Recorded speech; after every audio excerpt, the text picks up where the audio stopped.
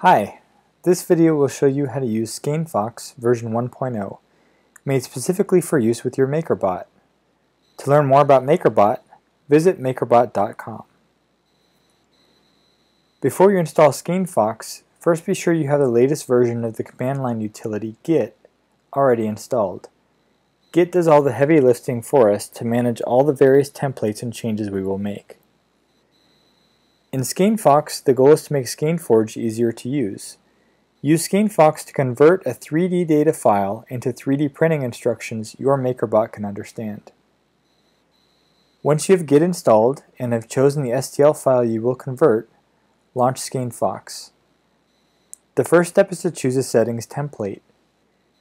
You can open the console to see more of what SkeinFox is doing behind the scenes. You can click around or use the arrow keys.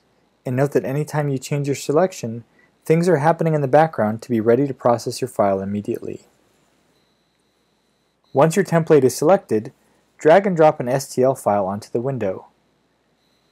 Most STL files from Thingiverse will work fine, especially if you see that other people have already printed them with a MakerBot. Now that our file is selected, click Create G-Code to begin to convert the STL file into a G-Code file using the settings template you have selected.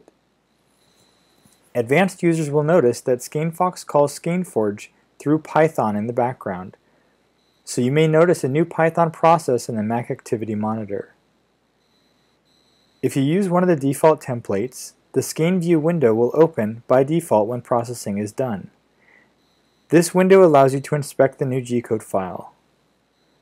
And once you've browsed the layers of this file, be sure to click the Exit button. The new G-code file will appear in the same directory as the original STL file. You want to rename this G-code file if you want to make alternate versions. To make a different version, just select a different template and create a new G-code. Here we're making an alternate version without a raft.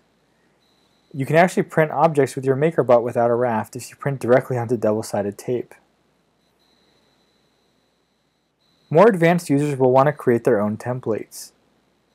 You can duplicate the current template by pressing the plus button in the main window, or delete a template with the minus button. There are corresponding menu commands and keyboard shortcuts available in the template menu. If you want to rename templates, simply click their name or press the Enter key.